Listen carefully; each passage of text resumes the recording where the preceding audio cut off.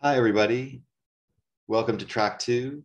I am here with Nil Bacardit. He is the lead Guillotina developer at Iskra, and he will be talking to us about Guillotina add-ons, Elasticsearch, Stripe, and gcloud, their integration and their use.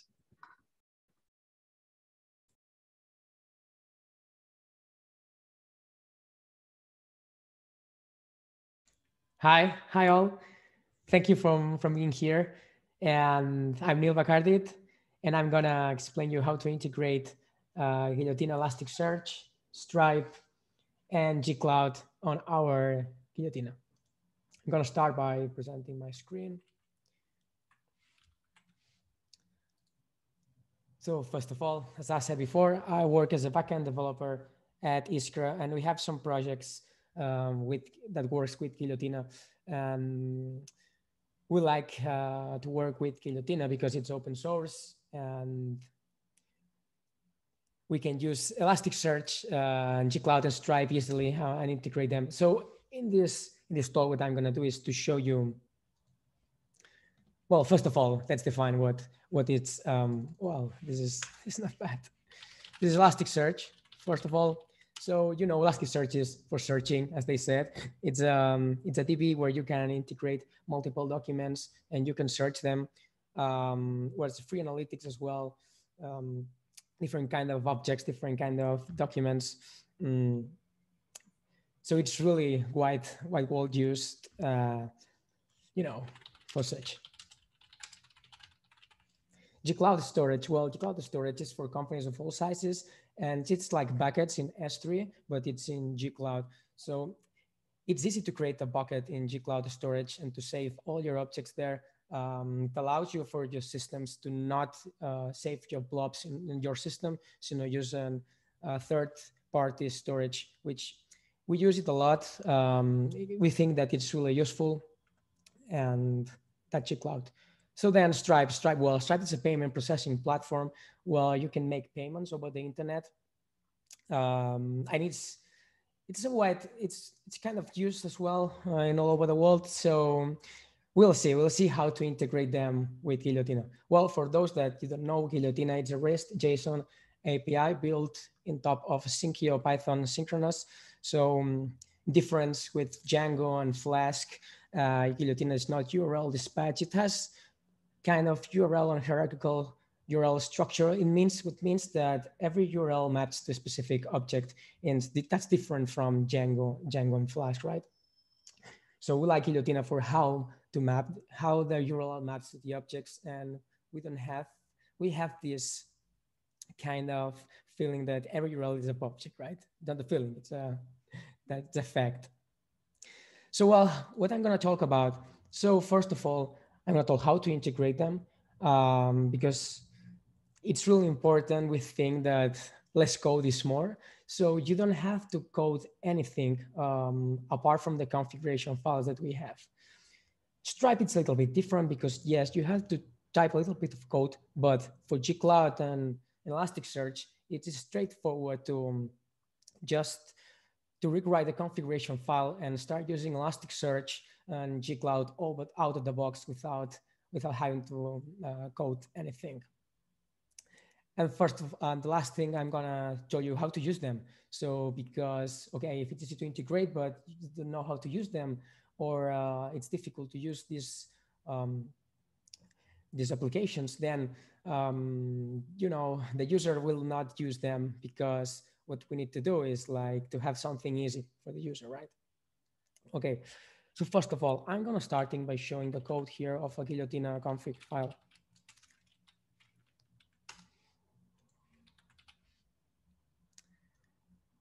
As you may know, Guillotina has a config file YAML, which defines all the configurations that the Guillotina is going to be using, right? So Guillotina can use a dummy DB data storage, but for this specific case, we're going to use Postgres and Redis. So Guillotina needs Postgres and Redis in order to work, right? So that's what I'm going to be doing here. I'm going to run Guillotina with just Postgres, and we are going to see how to create objects, right?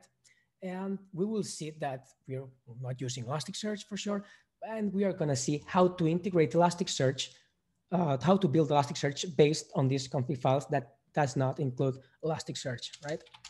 So I'm in my Python virtual environment here. I have installed already Guillotina, which is already there. I'm installing Elasticsearch and gcloud storage. These packages, Elasticsearch and gcloud storage, can be found on the internet, can be found on Google and GitHub. I'm going to take a look just for you to know. And I'm going to make it a little bit bigger because I know that my screen is 4K.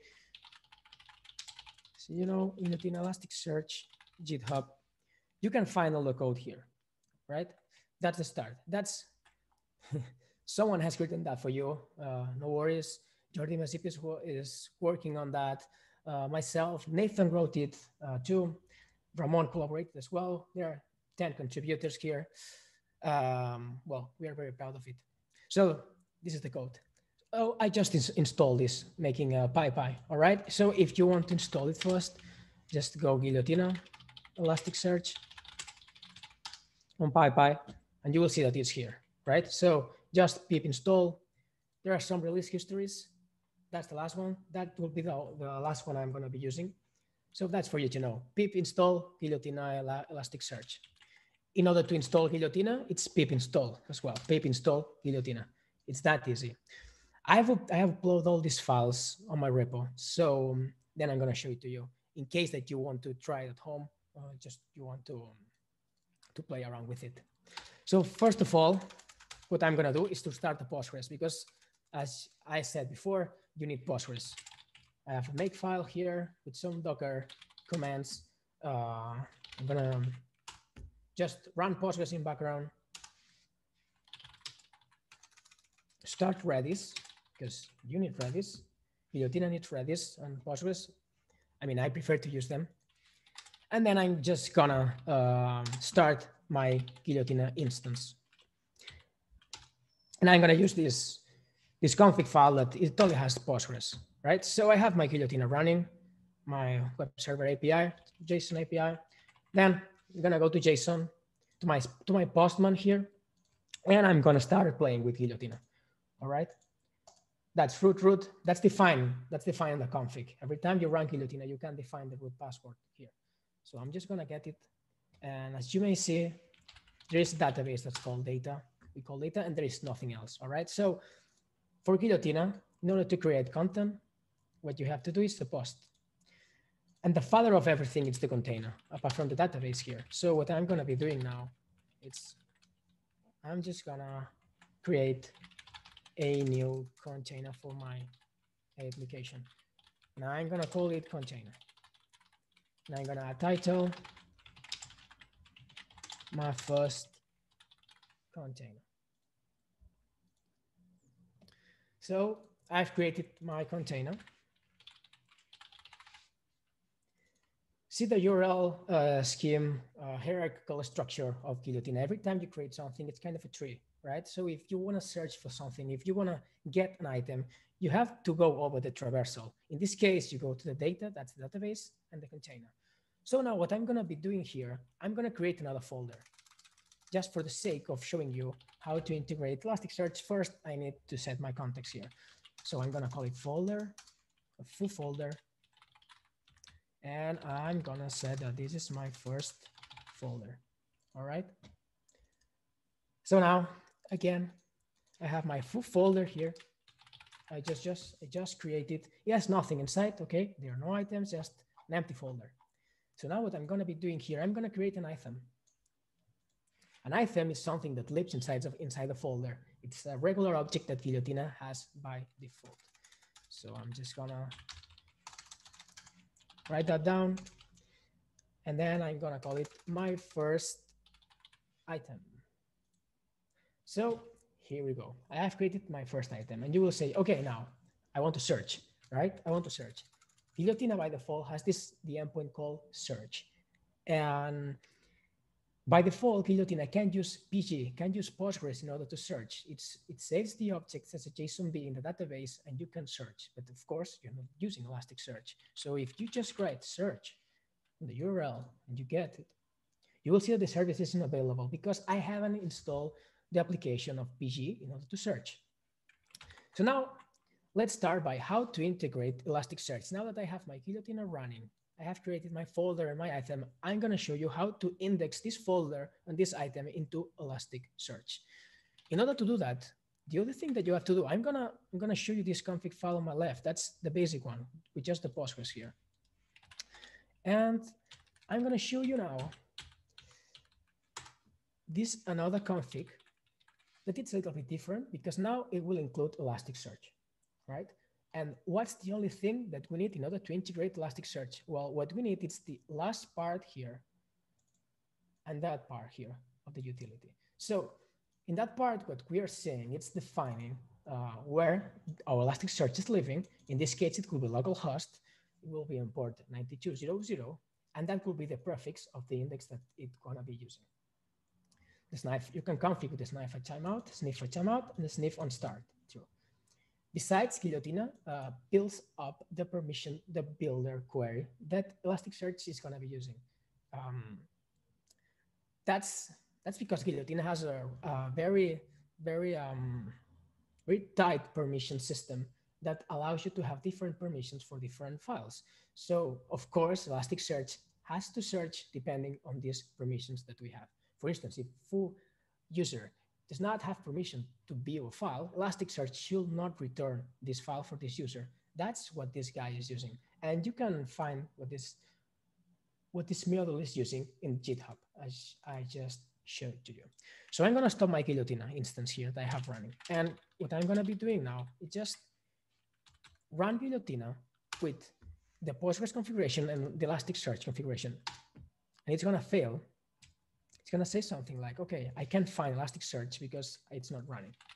Just let me check that out. Yeah, it's not running. So it's gonna fail sooner or later. Just gonna stop that. All right, can you see that? Enable to sniff host. Okay, that's because I don't have any Elasticsearch running. So what I'm gonna be doing there, I have a makefile command, which is Elastic, in the Docker command here, that what it does, just run the Elasticsearch image 7.51. So now I have Elasticsearch running here. Now I run Guillotina again. All right. And I'm going to Postman. You see, now we have some objects that are created, but they are not indexed. So that happened on the fly. That happened when you create something on Guillotina and you are saying that you want to use Elasticsearch, it could be indexed automatically. But in this case, the contents were already created. So we have some commands here, Guillotina commands, that allow us to index the data that it's already created. One of it, it's catalog. You need to create catalog in order to restart it and just clean it all and create it. Then you can call catalog reindex here. So it's a 200, it went well. Now, how can I know that Elasticsearch has indexed all the files? Well, I can use an extension here. I'm gonna make it bigger. Well, just let me check. Elastic VU. So this is connected to Elasticsearch, right? The same Docker I'm running, it's connected. So if you go to the nodes, you will see my computer here, the specifications of my computer. And if you go to the indices, you will see here that now we have one index created already. And it's yellow because it needs more shards because we only have one. But it has created the index here. So if you click to the index, you will see now that we have the folder and the item created. So now we can search using Elasticsearch. How do we use it? Well, remember that I showed you that we have this search endpoint here. So I can call it now with a get. Okay, what has returned me? 2 items. Okay, 2 items. That should be the folder and the item. Yeah, exactly. You see, this is the item, and that will be the folder. And now we can do more things here. We can do more interesting things. How can we use this? How can we use this endpoint here? Well, I can say something like, okay, I want to search just the items that we have here. I want to filter all the objects that its type name, it's item. So if I do that, I just get one result, right? I can do the same with the folder. I get the folder here. We can do search by context as well. So if I go to the foo folder, remember that Guillotina has this traversal where the URL marks the object. So now here I can call the endpoint as well, which is going to be showing me only the item because I'm inside the foo folder. I'm searching inside of the context of the foo folder. And we can do more interesting things here. You can do some different kind of filters. For instance, creation date, okay, greater than equal, and you can now introduce that. So for instance, I can grab that and put it here. And I can just do that, and it's returning the element. So as you can see, now we have filtered by the creation date greater than this date. So as you can see, it's easy to integrate it with Guillotina. The only thing that we need, it's these lines of here. And this is in a low code manner because we don't need to type any code. We have our Elasticsearch running. We have our Guillotina running. We have a JSON REST API that is using an Elasticsearch just out of the box. It took me 2 minutes to do that. It's really straightforward, pretty easy. We are in love with that. So that will be for Elasticsearch. And then, yeah, and you may ask maybe if we, what happens with the query? I mean, who builds up the query, right? Because we are querying the Elasticsearch at the end of the day. Well, the parser is doing it for us. You can rewrite this parser. So if you wanna have more complicated queries that this endpoint does not allow you to do, you can do that by yourself. So, for instance, if we go to Guillotina Elasticsearch and we search for parser here, this is the parser that is doing the job for you. So at the end, where the main point is, the entry point is, yeah, that's here. See, this is an adapter. All the Plone companions here know what an adapter is, so I'm not gonna explain it here. So this is saying that Elasticsearch provides this parser here. So what it's doing, it's building all the query for you. If you want to have a different parser to do more complicated things, you can rewrite this, create your own adapter, and change. And you can just name it default as well. It will work. That will be for Elasticsearch. I don't know if there is any questions, Andy. I'm not taking a look on this Slack. So that will be for Elasticsearch. Now, let's go to the gcloud. I'm gonna stop my Guillotina here.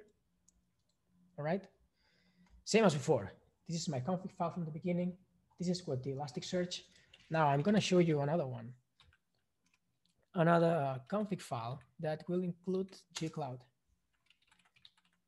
You know what gcloud is. This is my personal cloud storage. I have some block running.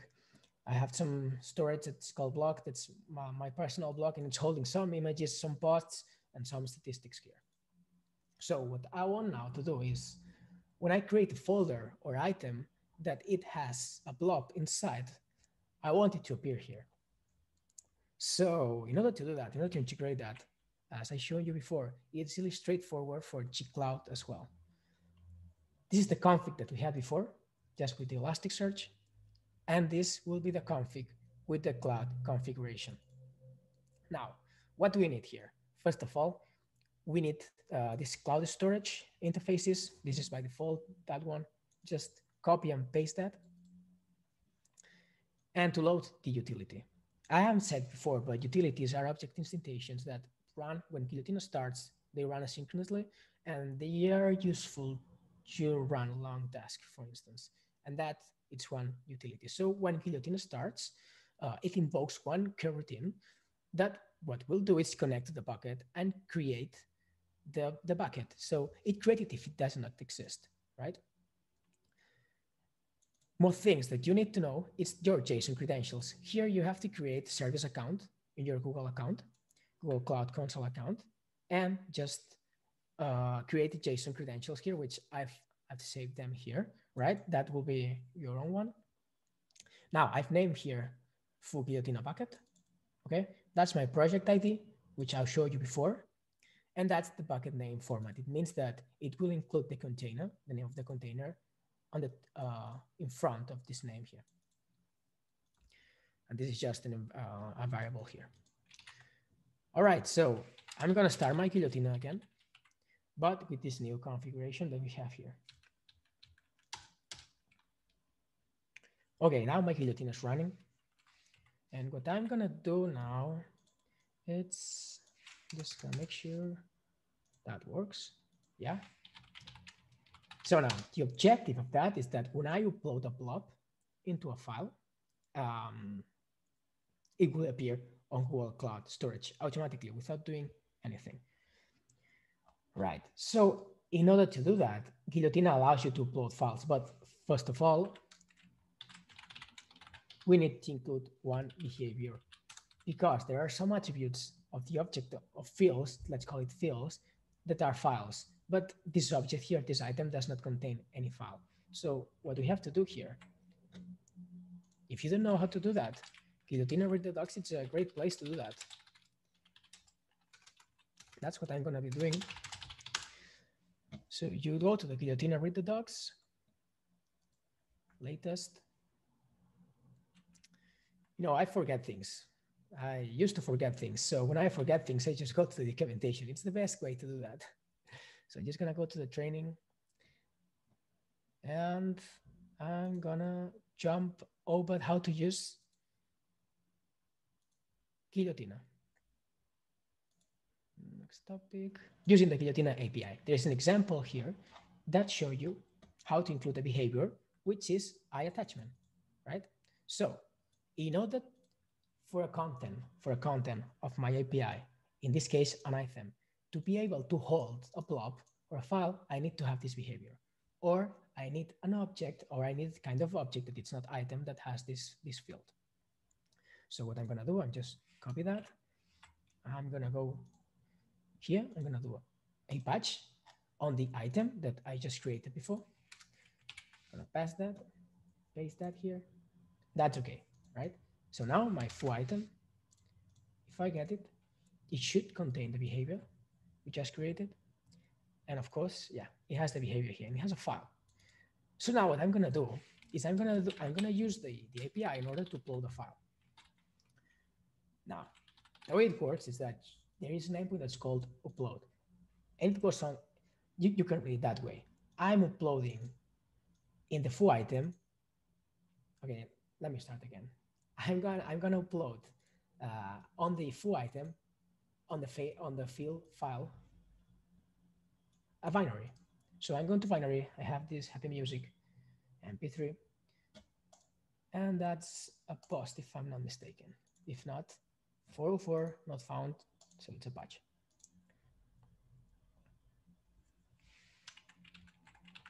Okay, it says 200.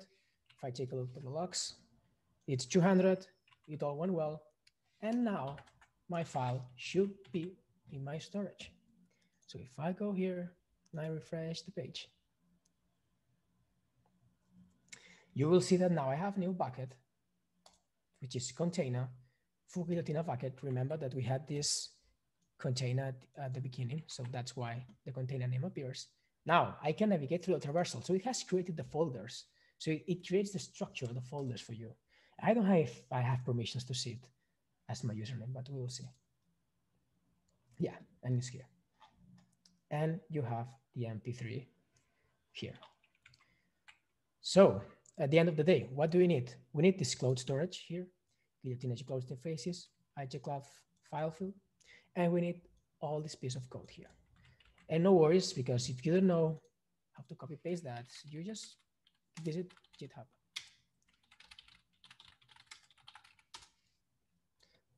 This is where the module exists that we just installed with pip at the beginning, and explained you how to do exactly what I did.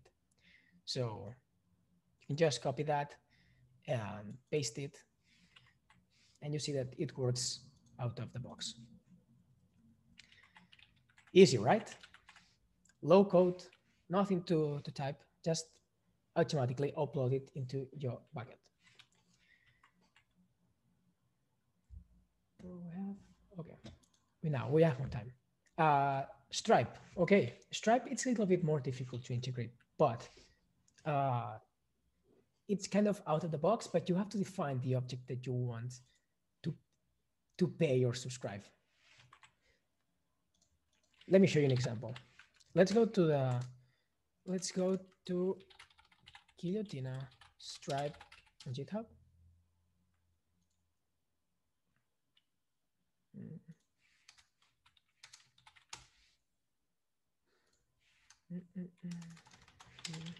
I think Ramon is holding that repository. Yeah, it's here. The Stripe. The PyPy is here. Now, okay, Guillotina Stripe is here, same as before. Remember that I installed it myself. So if I make a pip list in my environment, all the Guillotina packages are here. I have Guillotina, elasticsearch, gcloud, and Stripe. So just do that if you don't have it installed. Yes, Guillotina Stripe. It's like that, but once it's installed, I'm going to show you an example of what Ramon did here on GitHub. In order to integrate it, we can go to test, okay? Test and see the init file. Yes, we can see the init file. You see that piece of code here, that piece of code can be in the config, config.yaml. App settings, it's just another way to use configuration, but instead of using YAMLs, you use it directly an object, a Python object. So we should just copy that and paste it into our config.yaml. In this case, it will not be right because that's Python and that's YAML, but no worries. We are just going to take a look at this example here on what it's doing. So in order to integrate it, we need to, first of all, copy and paste this piece of code there. Now, what happens is Stripe. You can mark the kind of object that you want to pay for or that you want to subscribe.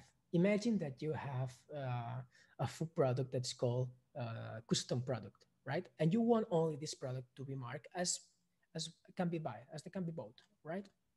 Now, let's go to the test because someone has done that on the fixtures. Fixture here and conf test. Let's take a look here. You see that? Now, what Ramon is doing here, it's saying, okay, I have this custom subscription type, this kind of object, and I want to have, it's no trial, and this price here, this price, it's, if you go to Stripe, you can upload products, and then you say, okay, this product costs 15 euros. That will be an ID of the price of the product, right? So you should copy and paste that into here. You just have to go to Stripe.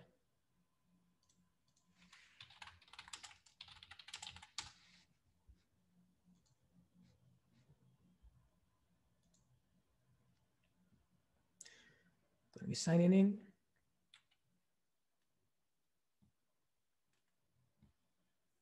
I'm going to switch profile. I'm going to go to my personal account. I said that it's a little bit more difficult because it's Stripe. It's difficult to configure. It's difficult. I mean, it requires some time. I will say it requires some time. And that's I'm going to be using.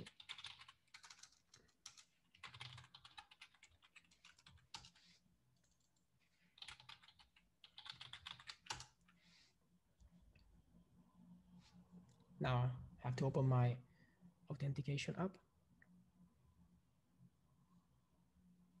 Just to show you how to upload products and which ID do you need in order to make it work.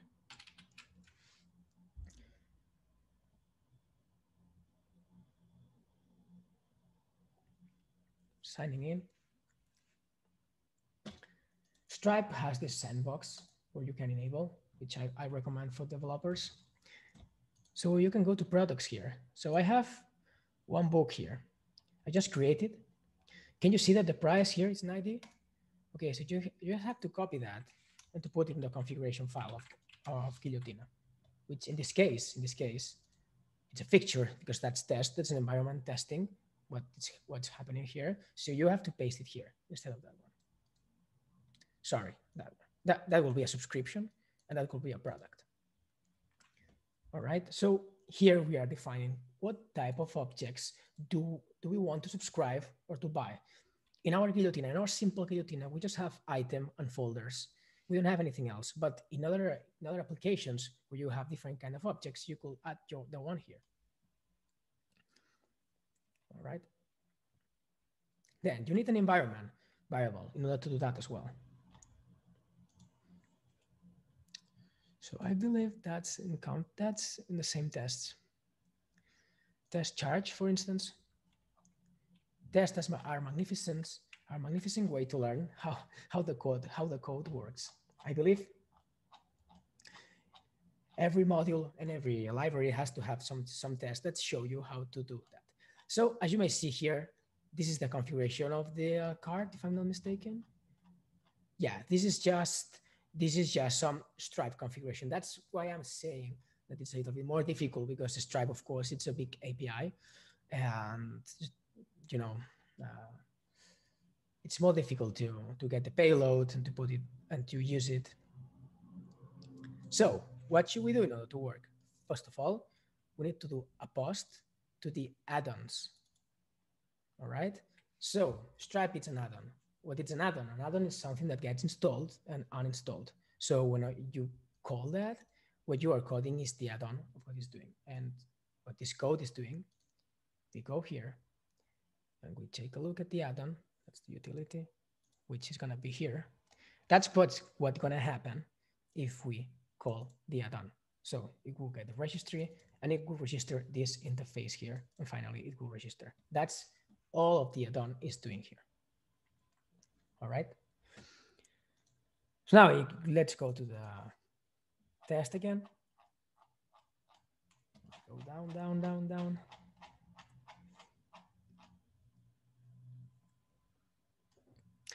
We will see now that what we can do is to check all the prices that we have. So with this calling this registry and this product prices here, that will give to the front end information about the product that the customer is trying to buy or subscribe. In this case, it's a product. That means that it's trying to buy it. And in this patch, what it's doing, it's creating another value, another price for the same product, right? So it has two prices. I don't know. Maybe it's on sale. Maybe it's on offer. Yeah. So what is doing here the test? It's creating, that should sound you familiar, as I created the folder and the item. So it's creating a new type of object, right? That's called product. And at the same time that this product is created automatically, it has all the endpoints necessary for the customer to buy this product. So in this case, we are seeing that we are requesting the cards that we have saved in order to buy this product, and it's 0 because no one has bought this item. So what we should do is to register a card. Now, this is fake for sure. So the most important thing here is that we have defined that the product, that its custom product type, has its mark to have all these endpoints. So now what we can do is to register a card on this product to use for this product. So we can get the cards, and we'll see that there is one now. We can get the prices of the product that we just defined, and we can pay it. So this PMID here, you get it from here. Once you register your card, you have this PMID, which you can use in order to pay the product. So what you do is a post to the product and pay with the price that you want and the quantity. Now will be how to use Stripe. All right. So now the response can be succeed and or not succeed, etc., etc. Now we have multiple subscribers that can check out if it has gone well or not. And there are more tests here about how to buy the product in the EU, for instance.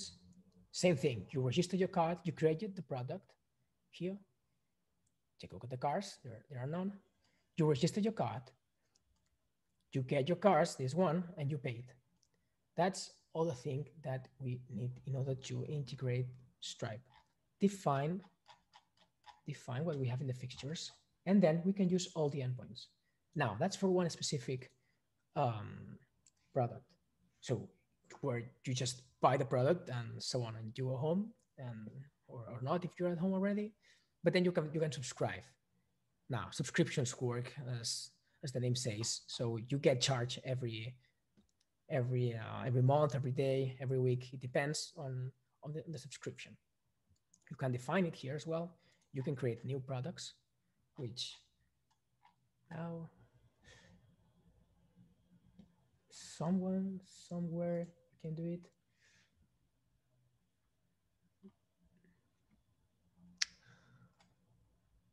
Home. Yeah, add product here. And you can say recurring, which that could be a subscription. You just standard pricing. You define your product, and you will say that it costs 10 euros, and it's recurring, and it's gonna be weekly, for instance.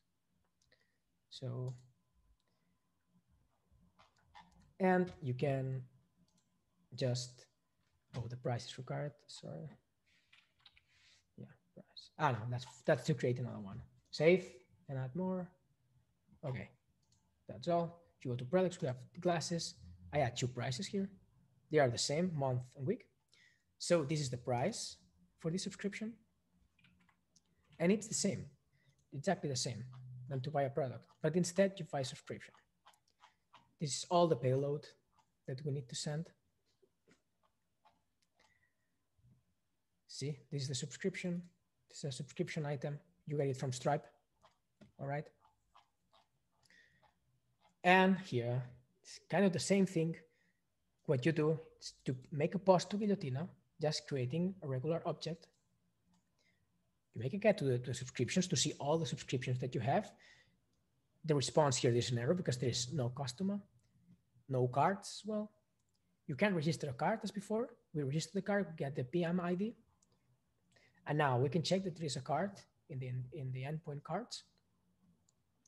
And then you post it.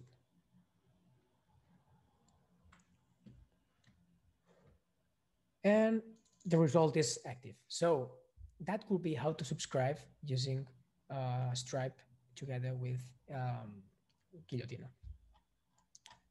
Just think about that. I mean, if you had to do that yourself, that could be a lot of code. You can check the utility here that it's doing all the job for us. That's here. You can see all the code here. That's using the API, the Strapi API. So this is all code already. We don't have to do anything. I don't know, imagine if you're using Django or Flask, you have to do that yourself.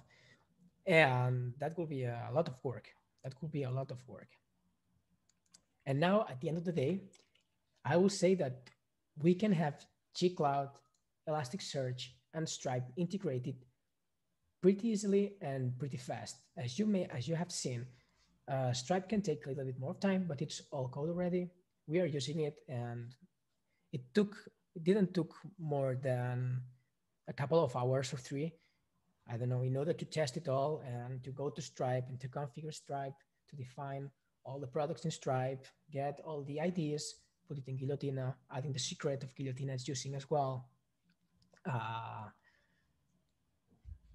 We can have a Stripe, Elasticsearch, and gcloud pretty easily and pretty fast. So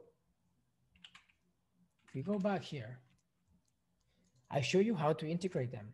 So I've said how to use the configs using gcloud, Elasticsearch, and Stripe. I've shown you that less code is more. We can have a lot of functionality with Guillotina without having to type any line of code. And I'll show you how to use them using the JSON REST API. Now, if you have some questions, now that we are missing, there are 5 minutes, we're missing 5 minutes. If you have some questions, just write them on the chat. At the it's gonna be happy to report them to me.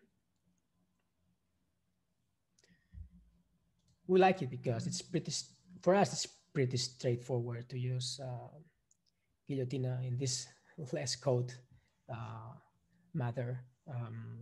That's why we like it, right? And it's open source. Everybody likes open source. Remember that we have the GitHub here where all it's open. You can have the gcloud storage here. You can check how it is done. Now, I will say that can be more improvements, right? Because what will happen if I delete the foo item? Remember that the foo item contains the MP3 here. Now I'm jumping to gcloud, right? But things to improve. If you wanna contribute to Guillotina and Guillotina gcloud, there are more things that need to be improved as well.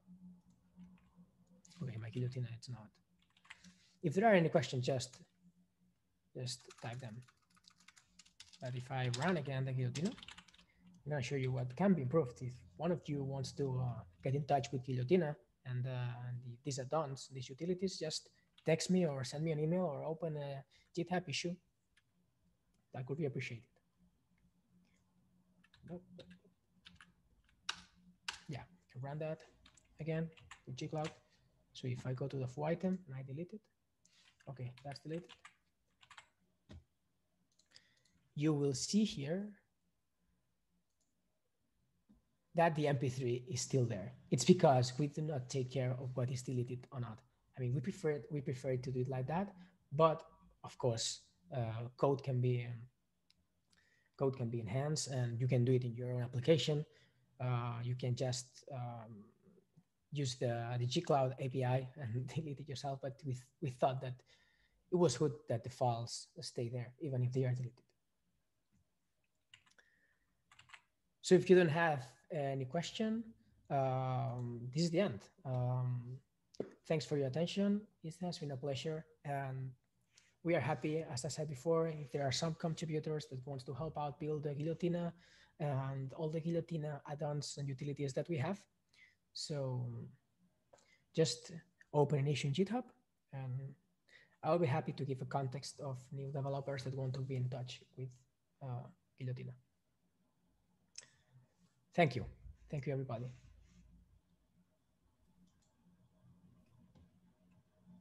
Thank you, Neil. That was a great talk, and we appreciate you being able to participate in our conference and speak with us. I would encourage everyone to join the face-to-face, the buttons at the bottom of the screen.